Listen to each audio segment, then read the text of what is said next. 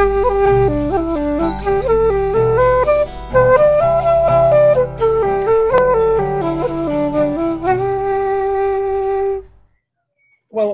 welcome everyone. Welcome to the Swindon Spring Festival. Well, actually the Swindon Spring Virtual Festival in May 2020. That's the way it is this year. Thanks very much for joining us online.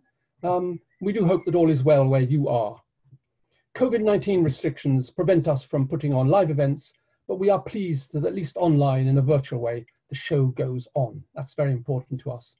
And in this particular session, we're very pleased to welcome the author of From What Is to What If, a timely book if ever there was one, and a book that not only has a fantastic title, but it also has a fantastic contents page, which is a series of questions. There's something so great about questions. It also has notes at the end, very helpful notes. It also has an index, a fabulous index, and it also has scores of acknowledgements, which all in all says this is a proper book. And as a festival organizer, I really like that when we come across a proper book, a really helpful and thorough book. So we're very pleased about that. In a moment, our guest author will answer an introductory question or two, and then talk about his book for a while. And in the closing session, he'll have a chat with me and answer a few more questions. Okay. So now please join me in giving a virtual but sincerely meant and a real Swindon Spring Festival welcome to writer, speaker, founder of Good Things, gardener, parent, and a man who even finds time to create beautiful drawings. Rob Hopkins, welcome. Thank you. Hello. Very nice to meet you. It's very nice that you're here. And Rob, it's a shame you can't be here, can't come to Swindon, can't come to Lower Shore Farm, the headquarters of the Swindon Spring Festival. It's a pity we can't see you here, but that sort of begs the question, have you ever been to Swindon before? Do you know, I actually grew up, a part of my childhood was lived near Swindon. I lived for a while in Ogbourne, St George. My sister lives in Swindon with her family. And between the ages of 12 and 13, I used to go and watch Swindon Town Football Club on a fairly regular basis. I think I only ever actually saw them win once. They were pretty dreadful at that time, but it was my experience of going to big football matches.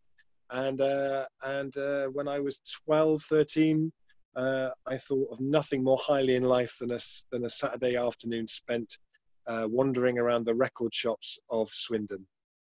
Oh, Rob, that makes you one of us. That's a really nice feeling.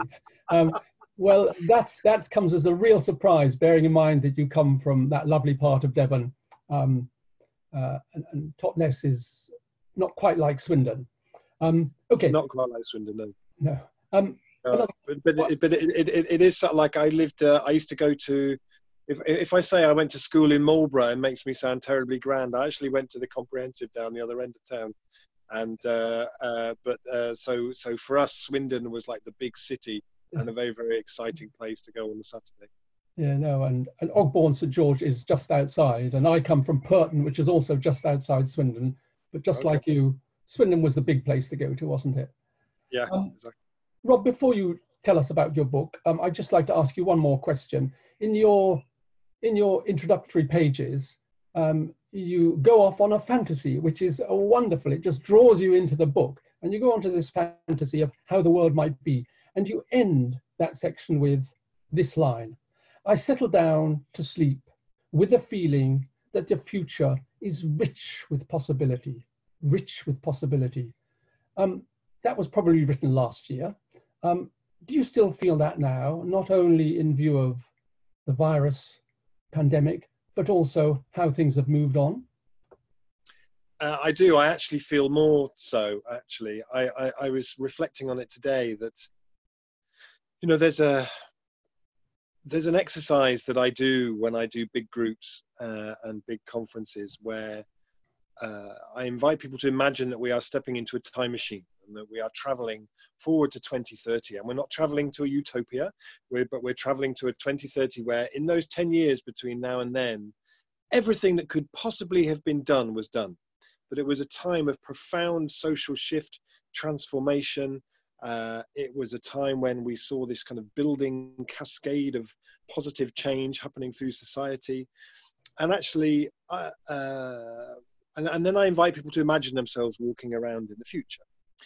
And the things people always say, and I've done this now many, many times, the things that people always say are, there's no cars, there's very few cars. I can hear the bird song really loudly. The air smells really, really clean, smells really, really fresh. People are growing food everywhere I walk past. That's an awful lot easier to imagine over the last 3 or 4 weeks than it was a few months ago. You know, we can, if we step outside our front door and go for a walk around nowadays, although of course, you know, it's certainly not in the route to that kind of change that anybody wanted to see. And it's not for a moment to, you know, devalue or downplay any of the suffering that has accompanied it. But what we're seeing around the world now is things that we were told were completely impossible. Improvements in air quality, reductions in car use, reductions in air use, a degree of sort of people coming together and supporting each other that people didn't believe was necessarily possible. So actually, my sense is that we get to the end of this, whenever that happens, and then I think the really interesting conversations will be about what of this do we keep?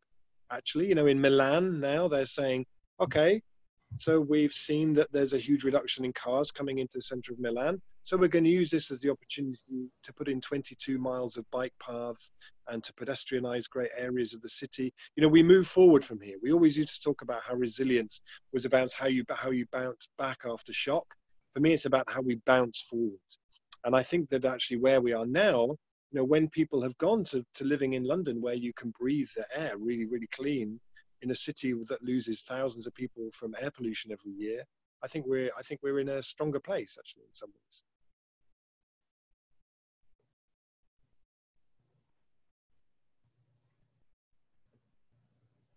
So would you like me to talk about the book now? That would be great. You've answered that question thoroughly. Okay. Thank you very much, Rob.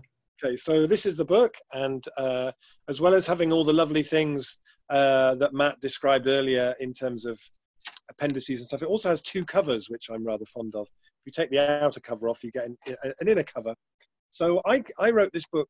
I spent the last couple of years researching and writing this book because my background is I've been a climate activist for a long time. I started the Transition Town movement, which is about what can communities do, what's their role in kickstarting a really deep transition, always underpinned by the idea that the challenge of the climate crisis goes far beyond the idea that we just put some solar panels up and switch to organic carrots. It's a profound shift that we need to see. As Naomi Klein says so beautifully, there are no non-radical solutions left. And I kept reading people like Naomi and Bill McKibben and people like this who I really admire, George Monbiot, people like that, who would say, climate change is a failure of the imagination. I kept coming across this expression, climate change is a failure of the imagination. And it always left me thinking, what does that mean? Why would we be having a failure of the imagination at this crucial point in our evolution? Why would it be that surely our imaginative capacity should be really robust? We are, you know, we're so good at so many different things. Why would it be that at this crucial time when climate change demands that we reimagine and rebuild so many things, that our imaginative capacity might not be up to it? And so I kind of embarked on this journey, and quite soon I came across some research by a woman called Kyung-hee Kim, who's a researcher in the US. It was published in 2010 called The Creativity Crisis, where she looked at this thing called the Torrance test for creative thinking, which is the kind of gold standard creativity test. Then she had big data sets of this going back to the early 1960s. And her analysis was that that imagination and IQ rose together until the mid-90s, and then IQ kept rising, and imagination started to go into what she called a steady and persistent decline. And when this was published, it was a really big story in the US. It made the front page of Newsweek. They said, what does this mean for economic growth? What does this mean for Hollywood and Pixar? But I never heard anyone in the social justice, climate change, social equity world say, what does this mean for us? Because if we're losing the ability to imagine things in a different way, John Dewey described imagination as the ability to see things as if they could be otherwise. And if there was ever a time we needed the ability to see things as if they could be otherwise, it's now. because business as usual, or the normal that people talk about after this virus, they hope we get back to normal. That kind of business as usual is a suicide pact, in effect, from a climate perspective. It's been ecologically catastrophic. We've lost 60% of all the creatures we share this planet with since the 1960s. So this is a time that calls for really bold, fresh thinking, new ideas. And actually, one of the things, as I mentioned before, about the coronavirus that has been so fascinating these few weeks for me has been how many things we were told were impossible and that we were completely naive dreamers forever imagining that they were possible have come to be just, when we decide to do things, of course we can do them. And when people bought into when Margaret Thatcher said in the 1980s, there is no alternative, I feel like those words lodged deep into our collective psyche. But of course there's an alternative. There has to be an alternative. So this book set me out going around trying to find places where I could see that imagination was being rebuilt and valued and cherished. I started out by looking at play and asking, what if play was part of our everyday life? We've seen this kind of purging of play from the streets of our towns and cities. It used to be our streets were full of children playing. The former mayor of Bogota used to say that we should see the number of children playing in our streets as being a key well-being indicator for that city. But actually, we've kind of purged that and got rid of that, as we sort of expect our children now to start compiling their CV from the age of 4. So I went to go and visit a street in Bristol where they were intentionally bringing play back, this fantastic scheme called Playing Out. I visited a thing in my own town here in Totnes called the Festival of Street Games, where we closed a square and kids could come and play. And I write about a project that we did through Transition, an amazing activity that was developed called Transition Town Anywhere, where a group of adults come together, 200 or 300, in a big hall, and you imagine that you're stepping forward into a future that works, where everything that could have been done has been done, and then you build it out of cardboard and bamboo canes, sticky tape and string, and you build this 3-dimensional future that you then live in and inhabit, trade in, and educate in, and build things in. To see 300 or 400 adults completely lost in play and imagining the future in a different way is really magical. I wondered, what if we considered imagination vital to our health and well-being? And went to visit an amazing project in Scotland, in Dundee, called Art Angel, that works with people who have mental health problems or stress or anxiety or burnout. And they use art as the way to bring people back again.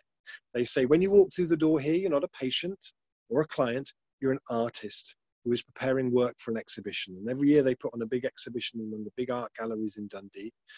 And I spoke to so many people there who talked about how this space had given them the ability to see the future again.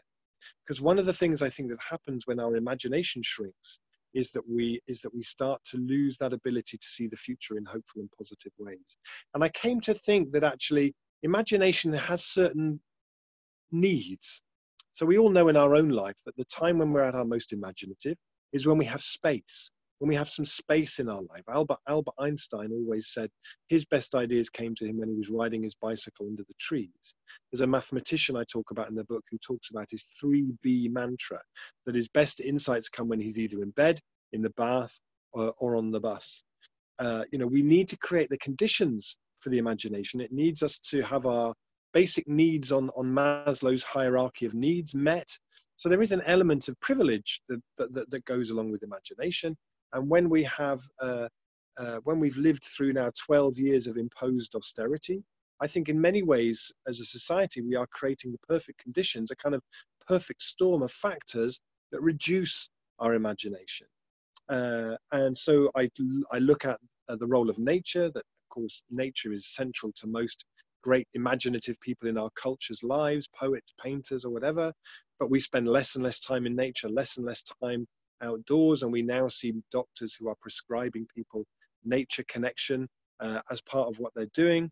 I look at the role of our attention span, our declining attention span, and the links between attention and imagination, and that when we live in a time when our collective imagination span is shrinking and contracting, how hard that is then to be able to sustain. So I'm like that guy on the BBC when his children come running into the room. That was my dog. What was I? Yeah, so when our attention span shrinks and contracts, our imagination shrinks with it. And when we're living in a time, I think, when our attention span is under a really unprecedented amount of distractions, and we are forever elsewhere, as one person interview put it. I look at school and the role of education, and I have to say, as somebody who has written books about climate change and done a lot of research on climate science, researching the state of health of imagination in our education system in 2020 was heartbreaking. And people I spoke to who were teachers who talked about how there was just no room for it at all, that it's so much now about passing tests and exams and so on and so on. And then I talked to people all around the world who were starting education projects which put imagination at the heart of them. And some of those are new schools, some of those are people who go into schools, some of those are sort of centers within existing schools, some of those are people who are doing without school altogether. But the things that a lot of those have in common is the idea that we learn not from subjects, but learning through projects, that we have making at the heart of what we do, that we have play as a fundamental that runs through it. And this kind of redreaming of what education should be, so that young people leave school at the age of 18 with their imagination honed like a superpower, feels like the most powerful and important thing that we can be doing with our education system. I talk about storytelling, which of course is something that runs through a literature and arts and ideas festival. The idea that we need to become the best storytellers we can be. How in every conversation that we have with people about the state of the world, about climate change and so on, do we bring in our ability to tell stories about the future that we could still create? How do we bring that to life through drawing, through literature, through animation? We are surrounded by dystopian novels in which we are either finished off by natural catastrophes or zombies or gremlins or pandemics or asteroids from outer space or Klingons or whatever. And very, very rarely do we ever see the stories of people who were faced with a problem like this and got together and did something about it. And that's not to say we need to make sort of fantasy utopia films, but we need to tell stories about what it looks like when ordinary people come together and create extraordinary things. And again, one of the things that is most fascinating about this lockdown at the moment is the number of those stories that we're creating. Of if we believed the Hollywood disaster films, by now we would all be out looting and eating each other. And actually what we're seeing is the most phenomenal upsurge of community connection, people looking out for each other, people caring for each other.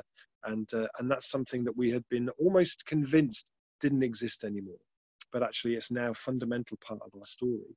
And then the bit of the book is about how do we become really good at asking what if questions. I think those two words are the most important words in our language right now, what if. And I visit different projects around the country, around the world, where they are asking a really great what if question.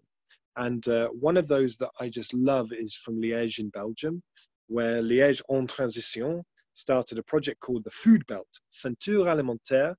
And they started with a what if question, which was, what if in a generation's time, the majority of food eaten in Liège came from the land closest to Liège? Such a beautiful, beautiful, simple question. And I went there 4 years ago. They were just starting to ask that question. I went to an event with chefs and baristas and artists and academics and farmers. I went back last year and they'd created 21 cooperatives. They'd raised 5 million euros of investment from local people. They'd created a vineyard, two vineyards, a farm, a brewery, 4 shops in the center of the city, which just seem to be expanding, new ones added every month. Distribution businesses, a local currency. I met the mayor of the city who said, this is now the story of our city. Our role as a municipality is just to get out of the way. They're now looking at universities and schools and hospitals and how they get involved in the scheme. You could see, sparked by that what if question, a city reimagining its food system in a way that the mayor said to me 8 years ago, we used to say we wanted to be a smart city. Now we want to be a transition city. This is now our story as a city. And there are many different what if stories that I tell in the book, which are stories about people mobilizing around a really simple what if question.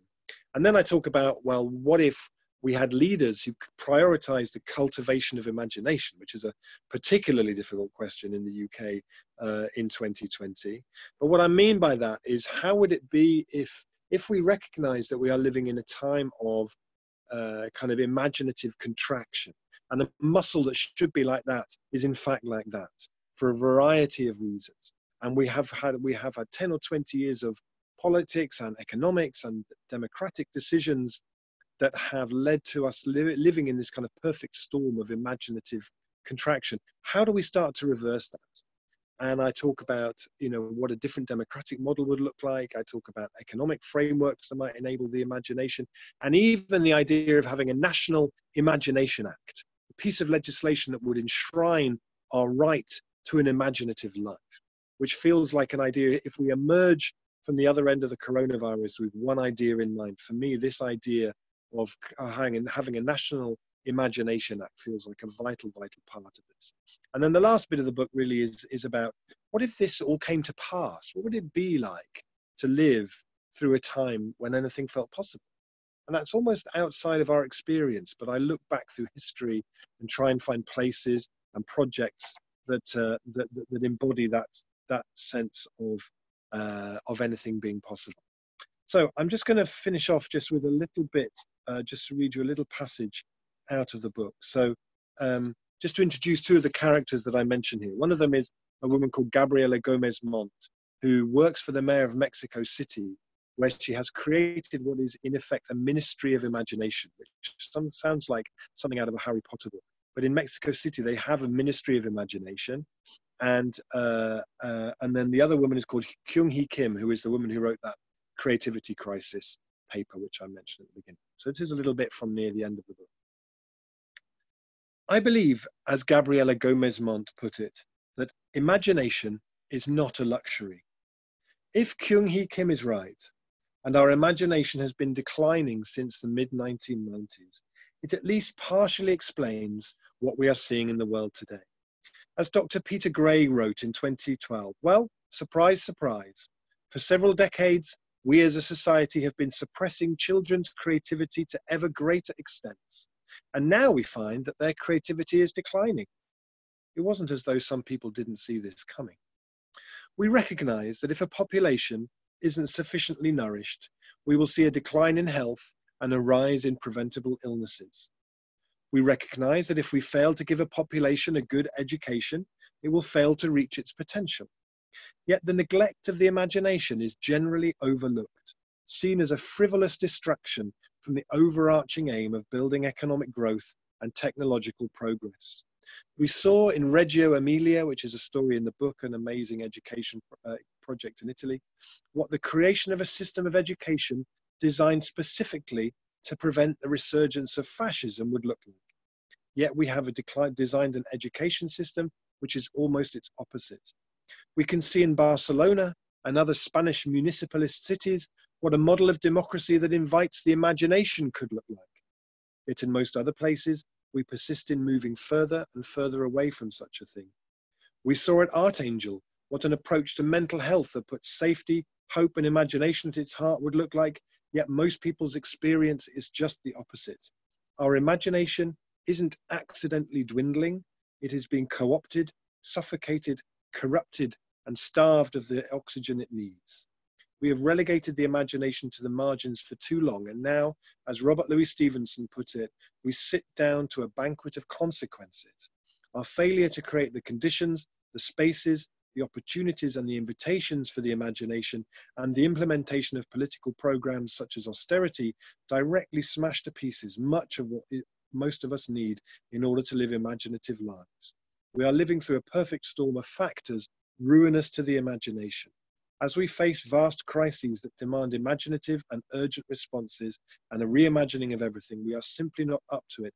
This is really serious, which makes it all the more important to reprioritize it as rapidly and in as many ways and places as we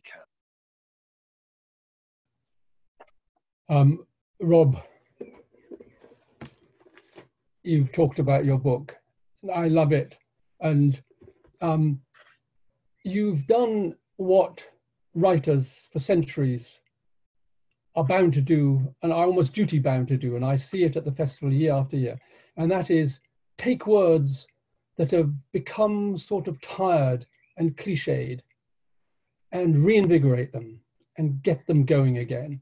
And I think you've got quite a task on your hand with imagination, a long Latinate word that is used in lots of ways. And in the business world, I think it's a bit out of date now, but they say blue sky thinking. That's a kind of imaginative use of the brain power.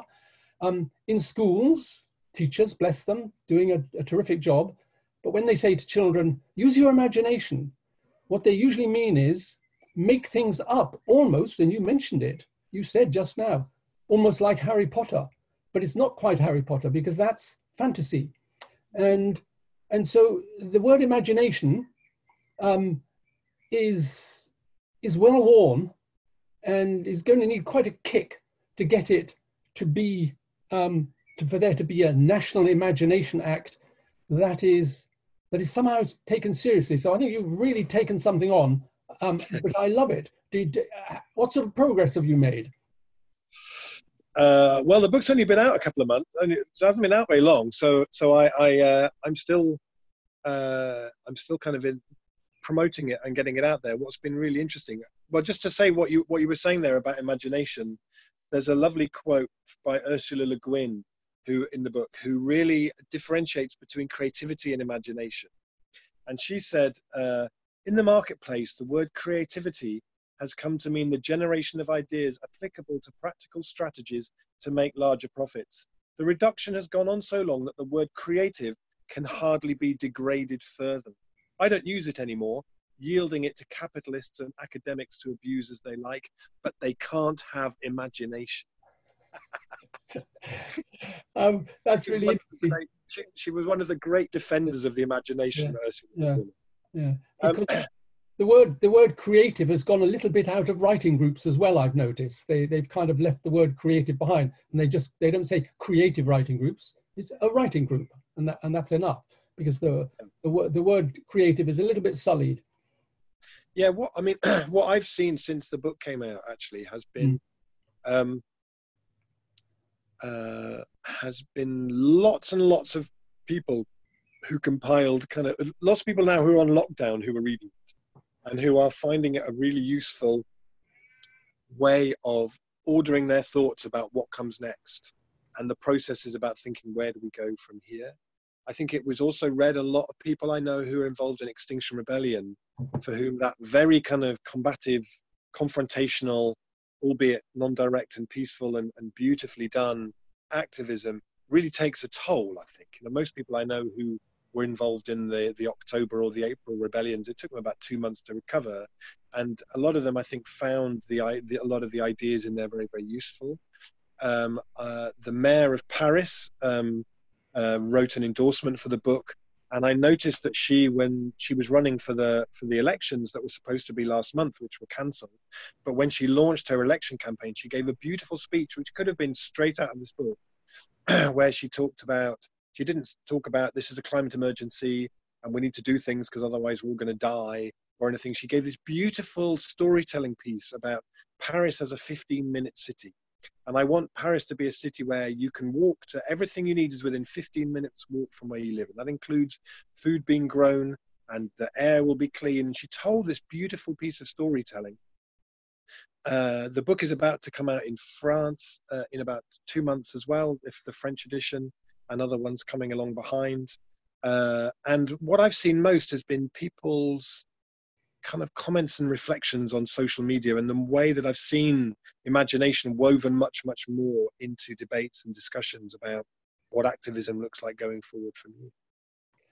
Okay, so you've just mentioned Paris there, and that's a question I want to ask, because a number of times in your book, and much as I like it, I need to sort of ask a question of the kind that a festival follower here in an industrial town, or more computer town now, Swindon, like many towns in the UK, would ask you. Good.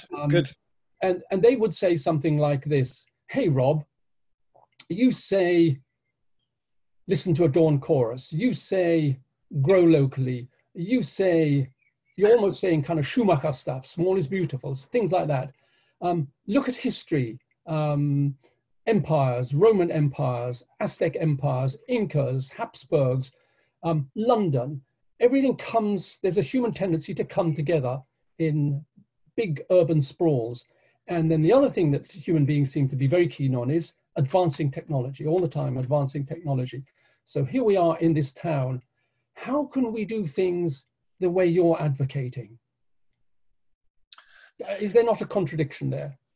No, I don't think there's a contradiction at all. I think wherever we are, whether we are in Totnes, whether we are in Manchester, whether we're in Swindon, or whether we're in Sao Paulo, we have to figure out a way to adapt to this emergency that we're in. And as a, Extinction Rebellion would always say, tell the truth. As my little tell the truth contribution, we are living in a time where if we carry on as we are now, within 10 years we pass 1.5 degrees. Within another 10 years we pass 2.5 degrees. Between 1.5 to 2.5 degrees, we start to see the collapse of the global of the sort of grain baskets around the world. It's absolutely catastrophic. And if we want to stay below 1.5 degrees, that means we need to start making cuts of 8, 9, 10% a year, starting right now. And what does that mean for Swindon? That's not for me to say. It's for people in Swindon to kind of figure that out. And the point that I make in the book is, the beautiful thing about imagination is that it thrives when we put limits around. Any writer will tell you, if I said, tell me a story, Matt, tell me a story now. Oh, I don't know. I'll need to think about that.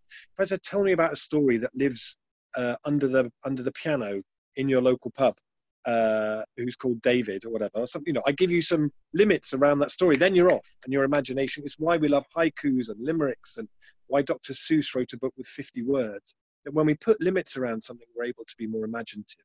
And what I see again and again, whether I visit villages, towns, cities, universities, places where transitional things like it are happening, that actually it's the people who are recognizing the limits who are coming up with the most imaginative responses. If you're someone like Donald Trump, who doesn't imagine that there are any limits to anything, the responses you come up with are profoundly lacking in any kind of imagination about where we go from here. Swindon, I imagine Swindon, if Swindon had to cut its emissions by 10% a year, you'd be looking at, well, how do we make its housing stock as energy efficient as possible? How do we make sure that any new homes that are built don't require any space heating at all? How do we have such a good public transport system that nobody needs a car because you can get around the city so beautifully? How do we look at green spaces and open spaces and to grow food? And how do we connect the city better with the land around it, like they're doing in Liège? What would Swindon look like if it had a food belt that fed the city? How would it look if we said, okay, we're going to look at reducing cars in the city because we have such a great public transport system, and we're going to look at bringing urban agriculture and beautiful food gardens into the center of our city as a mental health strategy, as a public health strategy. We're going to look at all of this stuff together. We're going to look at saying every strategy that we bring in to mitigate climate change in the city has to perform benefits that improve the lives of the most disadvantaged people in this city.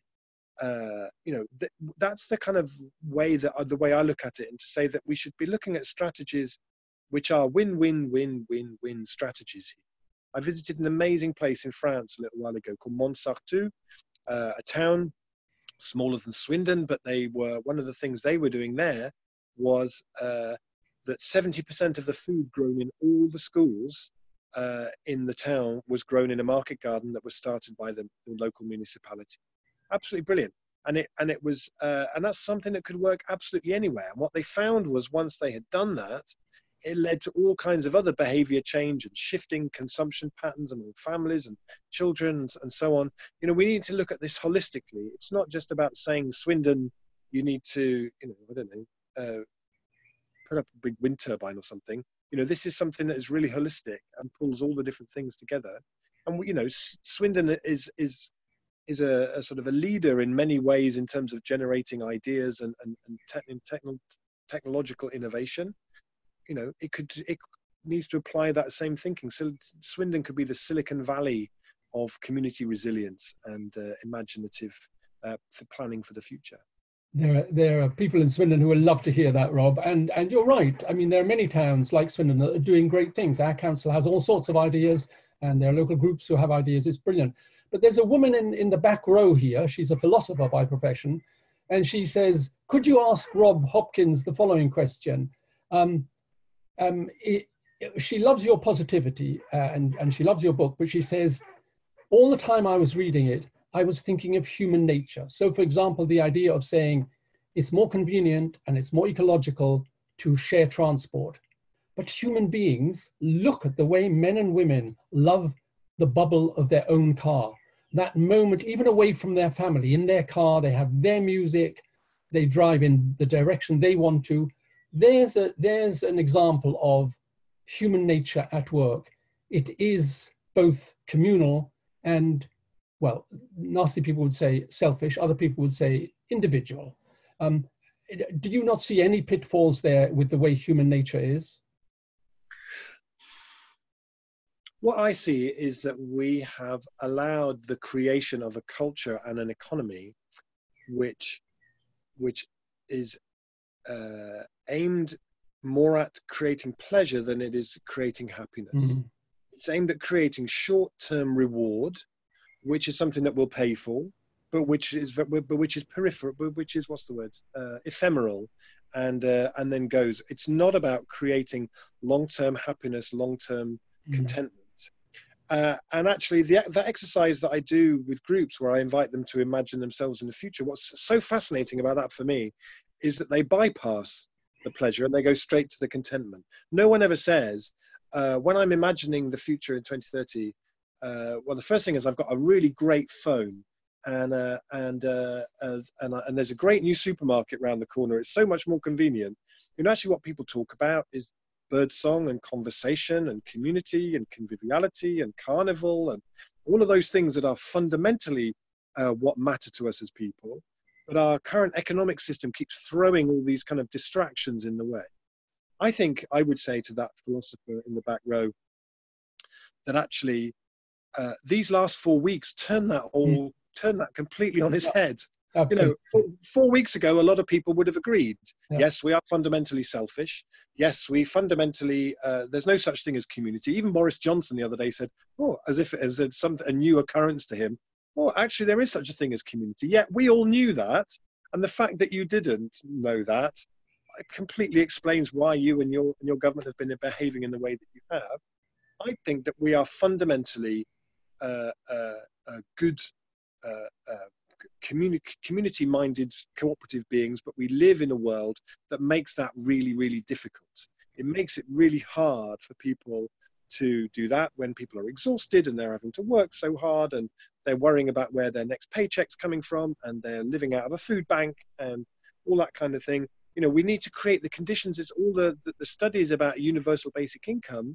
When people introduce a universal basic income, which I think we should rename a universal imagination enhancer or something, you know, that when you take away that stress and that anxiety which is what is most damaging to the imagination, and you remove that, you see a flowering of creativity and imagination. People have the time and space to be more creative, and maybe they might use it to start a new business, maybe they use it to do something else. But I think people are only selfish and work in that way because that's the conditions we create. All that science you do with rats, you put too many rats in a cage, they all start biting each other and being horrible to each other. If you create a different setting for them, they act in a completely different way. So it's not our fundamental makeup, it's the environment that we're put into. Yeah.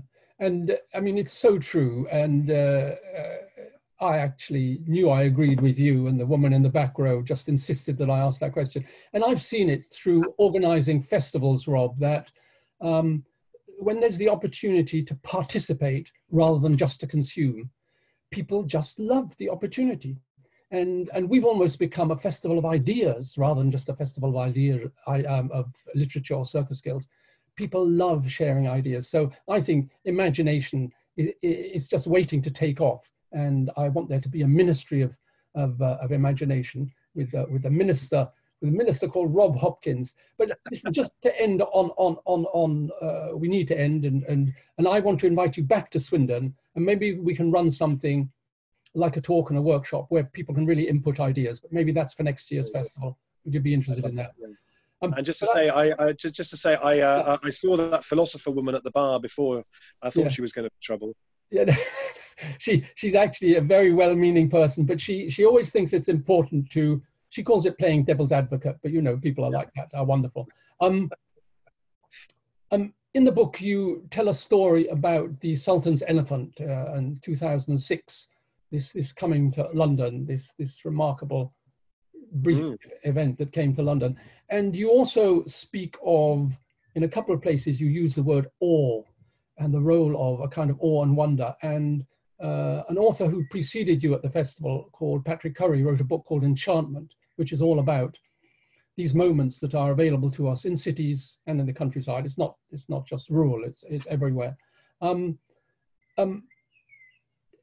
Is that a key part of how we can make things better, do you think?